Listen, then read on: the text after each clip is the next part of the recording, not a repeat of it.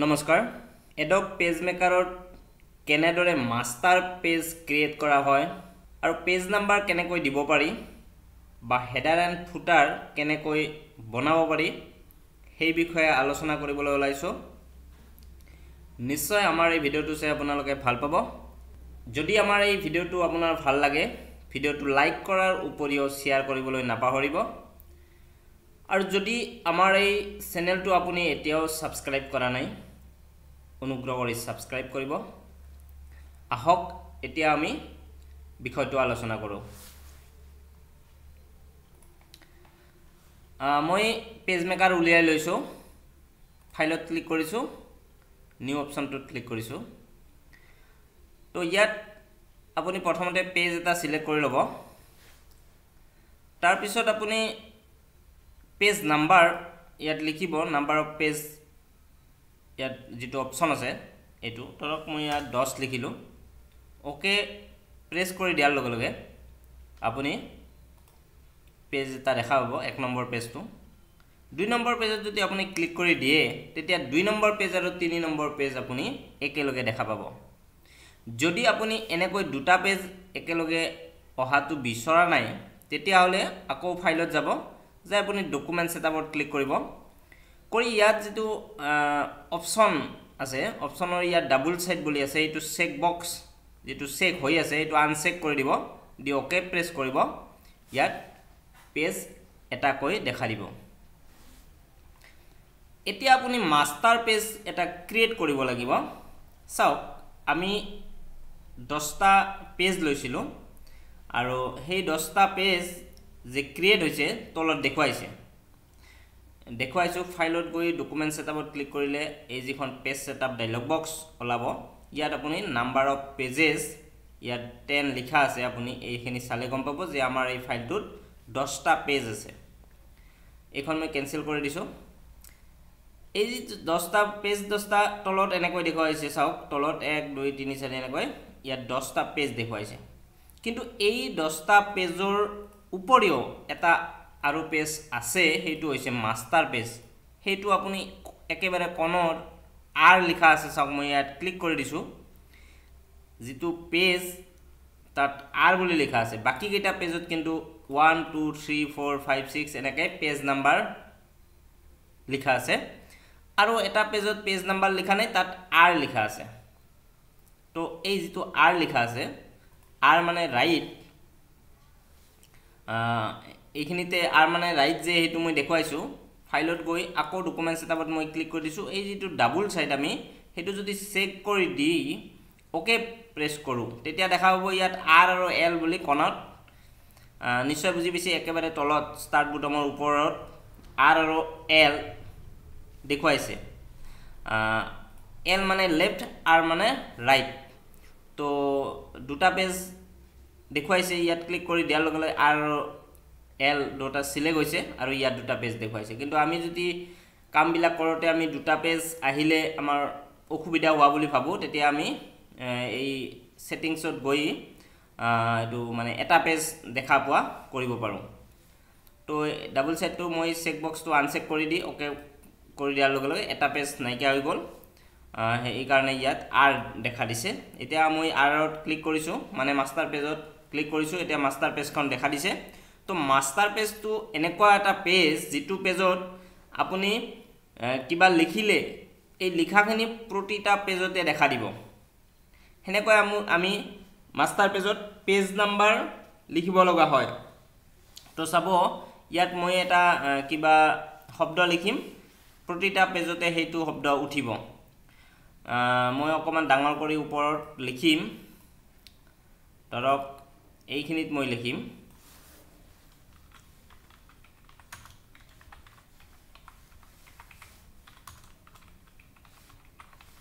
চাওক smart computer হৰ্থেবাৰী লিখিছো।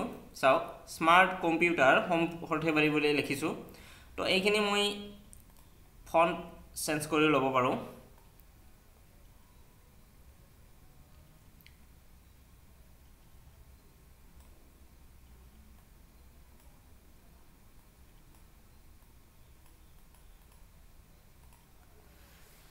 চাওক মই ফন্টটো চেঞ্জ কৰিছো, অকমান ডাঙৰ কৰি দিছো। কালাৰ চেঞ্জ কৰিব পাৰি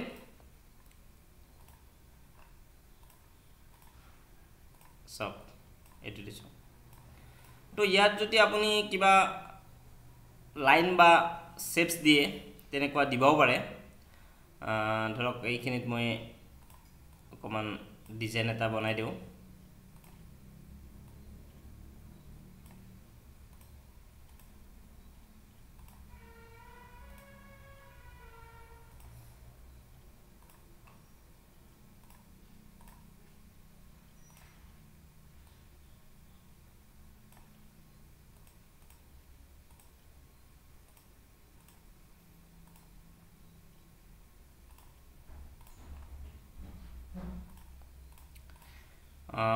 এটা মই কাখত ডিজাইন এটা কিবা এটা বনাই দিছো আৰু লগতে এই স্মাৰ্ট কম্পিউটাৰ ফৰথেবাৰী বুলি লিখিছো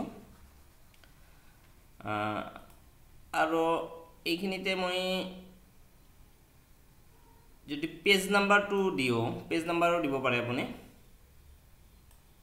ধৰক এইখিনিত পেজ নাম্বাৰ দিব তো আপুনি এনেকৈ এটা টেক্সট ব্লক এটা বনাই ল'ব লাগিব আৰু আপুনি মনত ৰাখিব কন্ট্ৰোল অল্টাৰ প্ৰেছ কৰি পি টু প্ৰেছ কৰি দিব ইয়াত আৰ আৰু এম দেখা দিব তো এতিয়া আপুনি বেলেগ পেজ কেটাত সালে দেখা হ'ব এইখিনি গোটেই কেইটা পেজতে লিখা গৈছে তো মই 1 নম্বৰ পেজত ক্লিক কৰি দিম ইয়াত তলত 1 নম্বৰ পেজত দেখা পাইছো যে 1 নম্বৰ পেজতে সেইখিনি লিখা দেখা দিছে কিন্তু এইখিনি যেতিয়া আপুনি ক্লিক কৰিব নোৱাৰে চেঞ্জ কৰিব নোৱাৰে চাওক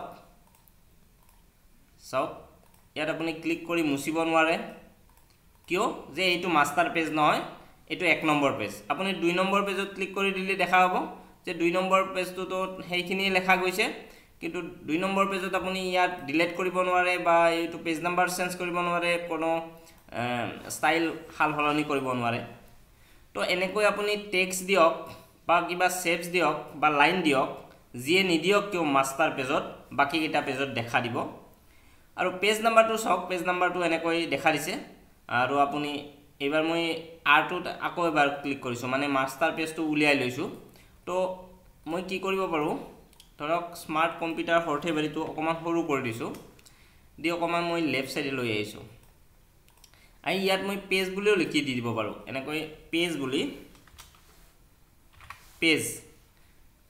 পেজ লিখি মই এটো এইখিনিত এনেকৈ ৰাখি দিছো সব নিশ্চয় বুজি পাইছে তো এতিয়া কি হৈছে চাম আমি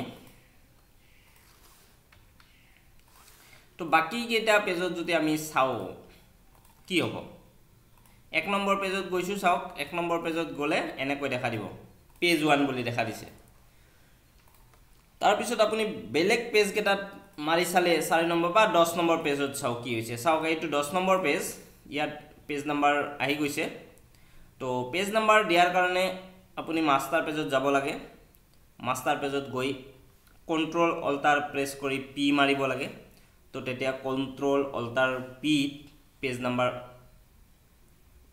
ইনসাৰ্ট হয় তো এনেকৈ আপুনি হেডাৰ এণ্ড ফুটাৰ ব্যৱহাৰ কৰিব পাৰে তলত চাওক একো লিখা নাই আমি ফুটাৰত এটা কিবা তলতো লিখি দিম তাৰ কাৰণে আৰ যেটো পেজ মাষ্টাৰ পেজ তাত ক্লিক কৰিছো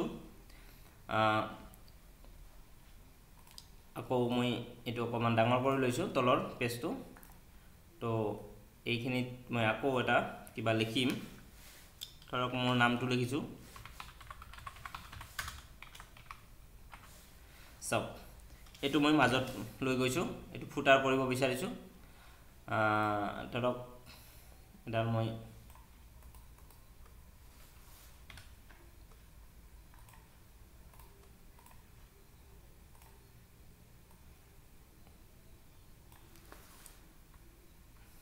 নিশ্চয় বুজি পাইছে তো ইয়াৰ ওপৰত মই এটা বক্স দি দিছো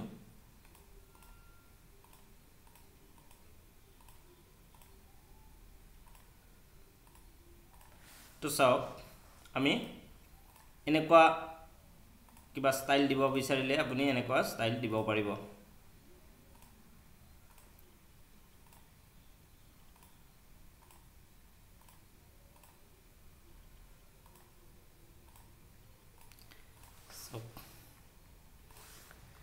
চাওক ফুটাৰত এনেকুৱা এটা মই ষ্টাইল দিছোঁ আৰু এনে চাওক এই ফুটাৰত যিটো মই ষ্টাইল দিছোঁ এইটো মাষ্টাৰ পেজত বনাইছোঁ একেবাৰে তলত চালে আপুনি লক্ষ্য কৰিলে গম পাব আৰটো চিলেক্ট হৈছে মই যদি 1 নম্বৰ পেজত ক্লিক কৰি দিওঁ 1 নম্বৰ পেজতো সেইটোৱে দেখা পাম ইয়াত আপুনি সিলেক্ট কৰিব নোৱাৰে চাওক সিলেক্ট কৰা ইয়াত ক্লিকও নহয় 2 নম্বৰ পেজতো তেনেকুৱা সেই একেই দেখুৱাব 3 নম্বৰ পেজ বা 6 নম্বৰ পেজলৈ আইছো সেই একেই দেখুৱাইছে 9 নম্বৰ পেজটোত চাইছো সেই একেই দেখুৱাইছে নিশ্চয় বুজি পাইছে তো